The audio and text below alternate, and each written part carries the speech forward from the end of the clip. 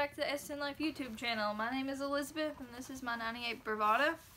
We are doing a cap and rotor change on my distributor. It has been giving me some issues on not starting, and so we're going to change those and go from there.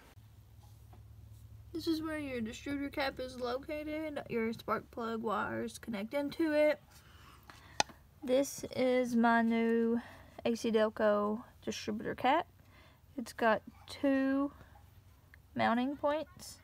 It is a star bit screw, and so we are going to take them out, disconnect the spark plug wires, making sure to not get them out of place, so when we put the new one back on there, it does not get out of place and makes the car run bad or not run at all.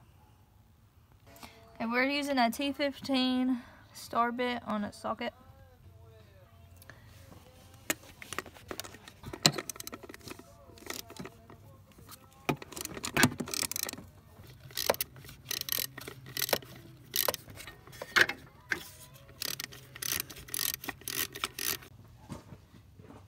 Okay, so I went ahead and just wrote on my spark plug wires, that way I didn't get them mixed up accidentally.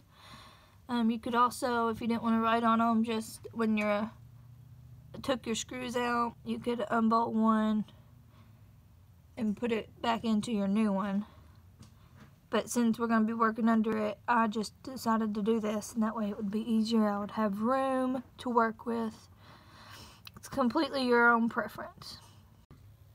Okay, we got the distributor cap off, and now we're to the rotor, and there's 2 more star screws in there. We're going to take them off, and I think this would just pop off there. So I've got my old distributor cap off, and there is corrosion on the inside of it, and that's going to cause it to not get sparks, so that could be a big part of my issue. So I've got the old rotor off too, and this is my new one. I'm about to put the screws back in there and put my new distributor cap back on there. We'll put it all back together.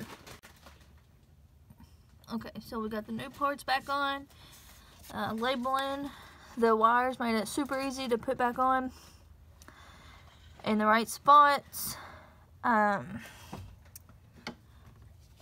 did have some corrosion on my distributor cap, and my rotor, actually that part kind of just fell apart when we touched it, so those 2 things was definitely probably part of my issue. So now we're just gonna wait and see if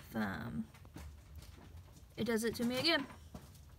Thank you for watching our S10 Life YouTube video, and stay tuned for next time.